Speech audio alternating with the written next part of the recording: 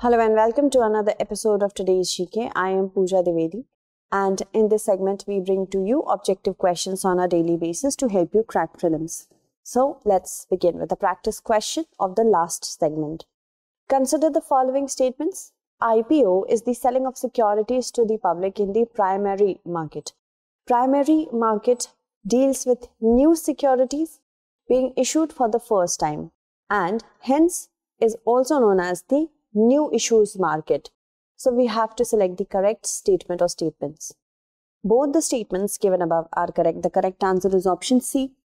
SEBI recently approved a slew of amendments to various regulations including tightening rules for the utilization of IPO proceeds. And we have discussed the first two statements. So let's move forward to the next question. Consider the following statements. The second edition of Innovations for You is a compendium of innovations focused on agriculture. The Ingenious Tinkerers is a compendium on the innovations on technology featuring 41 innovations from Atal Tinkering Labs of India. So we have to select the correct statement or statements. Okay, so first and second, both the statements are definitely correct. The correct answer is option C. Now, recently, Atal Innovation Mission Niti Aayog released the second edition of Innovations for You and another compendium titled The Indigenous Break, The Ingenious Tinkerers. And the second edition of Innovations for You is a compendium of innovations focused on agriculture, featuring 70 startups supported by Atal Incubation Centers of AIM, Atal Innovation Mission. Okay, so this was also discussed. Let's move forward. Consider the following statements regarding positive indigenization list. It is an intrinsic part of the Defense Acquisition Procedure 2020. For a product to be an indigenous system, items not only use technologies developed by DRDO, but also meet the specified requirement of sourcing indigenous content of 50% should be there. So, incorrect statement we have to choose, but both are actually correct. The correct answer is option D, neither one nor two. A positive indigenization list of subsystems, assemblies, sub-assemblies, components has been notified by the Department of Defense Production Ministry of Defense, and it is notified as part of the efforts to achieve self-reliance in defense manufacturing and minimize imports by defense public sector undertakings. Moving on. Now, if we talk about the positive indigenization list, the list contains 2,500 imported items which have already been indigenized and 351 imported items which will be indigenized in the next 3 years. This Atmanirbhar initiative will save foreign exchange approximately equivalent to 3,000 crore every year. The positive indigenization list is an intrinsic part of the Defense Acquisition Procedure 2020. And we have discussed this statement, so we shall move forward. Consider the following statements regarding the quantum technology. Like conventional computers, quantum computers process information in bits or ones and zeros. They exploit the properties of quantum mechanics, the science that governs how matters behave on the atomic scale. So we have to select the correct statement. Second is correct. First is not, because they do not work on bits like the conventional computers, but quantum bits, so qubits should be there. So correct answer is option B, 2 only. The Indian Army, with support from the National Security Council Secretariat, has recently established the Quantum Lab at Military College of Telecommunication Engineering, Mhow, to spearhead research and training in this key developing field. Quantum technology is based on the principles of quantum mechanics that was developed in the early 20th century to describe nature at the scale of atoms and elementary particles. Conventional computers process information in bits or ones and zeros following classical physics, under which our computers can process at 1 or 0 at a time. And quantum computers compute in qubits. They exploit the properties of quantum mechanics, the science that governs how matters behave on the atomic scale. Next question. Consider the following statements regarding Shakti Criminal Laws Maharashtra Amendment Act. Maharashtra became the third state in India after UP and Telangana to approve death penalty for heinous offences of rape and gang rape. The existing law on rape had provisions for death penalty only in cases of repeated offences. So we have to select the correct statement or statements.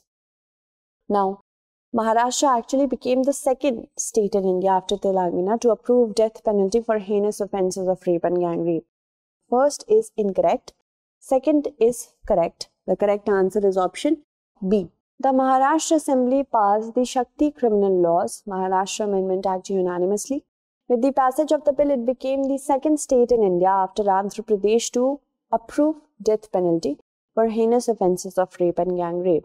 The existing law on rape had provisions for death penalty only in cases of repeated offences, and the Act has also enhanced fines and punishment for offences of sexual violence against women and minors. Consider the following statements regarding Atal ranking of institutions on innovation achievements, ARIIA. The ARIIA is an initiative of the Union Education Ministry to rank systematically all major higher education institutions in India, and it evaluates institutions on parameters such as patent filed and granted, number of registered students and faculty startup, among others. So we have to select the correct statement. Both are correct. The correct answer is option C. 7. Indian Institute of Technology and the Indian Institute of Science, Bengaluru, are among the top 10 central institutions in promotion and support of innovation and entrepreneurship development according to the Atal ranking of institutions on innovation achievement that were announced. The top rank has been backed by the IIT Madras, followed by IITs in Bombay, Delhi, Kanpur and Roorkee. About Atal ranking of institutions on the innovation achievements, the ARIIA is an initiative of the Union Education Ministry to rank systematically all major higher education institutions in India. It evaluates institutions on parameters such as patent filed and granted, number of registered students and faculty startups, fund generation by incubated startups, specialized infrastructure created by institutions to promote innovation and entrepreneurship. Moving on. With reference to PM-KISAN, consider the following statements. Under the scheme, an income support of 6,000 per year in 2 equal installments will be provided to all landholding families. Definition of family for the scheme is father-in-law, mother-in-law, husband, wife and minor children. So we have to select the correct statement. So as you can see, first statement is incorrect because although the income support of 6,000 is correct, but it will be given in 3 equal installments and that will be provided to all landholding farmer families. And the definition for family under this scheme is mother, father, that means basically husband, wife and minor children. Father-in-law and mother-in-law are not apart. So none of them are correct. The correct answer is option D. Prime Minister Narendra Modi will release the 10th installment of the financial benefit under the Pradhan Mantri Kisan Samman Nidhi scheme on 1st of January through video conferencing. PM-KISAN is a central sector scheme with 100% funding from the Government of India. It has become operational from 1st of December 2018 and under the scheme, an income support of 6,000 per year in 3 equal installments will be provided to all landholding farmer families. Definition of a family for the scheme is husband, wife and minor children. State government and union territory administration will identify the farmer families which are eligible for support as per the guidelines of the scheme. Moving on. Consider the following statements with respect to the National Commission for Minorities. The setting up of Minorities Commission was first ever envisaged in 1993 and there are a total of 7 members in the National Commission for Minorities. We have to select the correct statement. First is not correct because the setting up of Minorities Commission was first ever mooted in 1978 and then in 1993 statutorization of it happened. So first is incorrect. Second is definitely correct. The correct answer is option B2 only. National Commission on Minority for Minorities has taken suo motu cognizance of attacks on churches in different parts of the country and will be sending teams to inquire into the matter as well as call for report from concerned authorities. The setting up of Minorities Commission was envisaged in the Ministry of Home Affairs resolution dated 12 January 1978. Okay, and In 1984, the Minorities Commission was detached from the Ministry of Home Affairs and placed under the newly created Ministry of Welfare. The first statutory national commission was set up on 17th May 1993 via a Gazette notification issued on the 23rd of October 1993 by Ministry of Welfare. 5 religious communities, the Muslims, Christians, Sikhs, Buddhists and Zoroastrians were notified as minority community. And in 2014, Jains were also added. As per the 2001 census, the 6 religious minority communities constitute 18.80% of the country's population. As per Section 3, Clause 2 of the National Commission for Minorities Act of 1992, the commission consists of a chairperson, a vice chairperson and 5 members. That is, total of 7 persons to be nominated by the central government from amongst. Moving on, with reference to the New Development Bank, consider the following statements. It was established in 2015 by BRICS countries and currently there are a total of 9 members of the NDB. So we have to select the correct statement or statements. Both are correct. The correct answer is option C. India has welcomed Egypt as the 4th new member of the BRICS New Development Bank, which was established in 2015 by BRICS countries, Brazil, Russia, India, China and South Africa. The bank's membership is open to members of the United Nations. It commenced the admission of its first new member countries, that was in the second half of 2021. Apart from BRICS, Bangladesh, UAE, Egypt and Uruguay are the members of the New Development Bank. Moving on. With respect to Sino-Japan relations, consider the following statements. Japan and China have agreed to establish a military hotline by 2022. In 2022, both the countries will observe 25 years of establishing diplomatic relations between the two countries. So we have to select the correct statement. First statement is correct. Second is not, because it will be 50 years of diplomatic relation celebration in 2022. So the correct answer is option A. Japan and China have agreed to establish a military hotline by 2022 in a bid to put in place a system to diffuse potential crises over disputed islands and the Taiwan Strait. The Japanese Defense Ministry said in order to improve effectiveness of the maritime and aerial communication mechanism, a system established in 2018 to avert unintended clashes.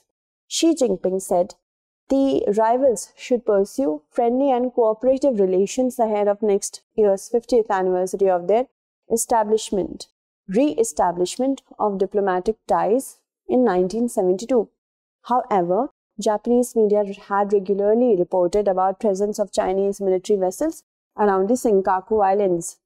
Consider the following statements with respect to the Northeastern Region District Sustainable SDG Index. It has been developed with the technical support from the United Nations Development Programme.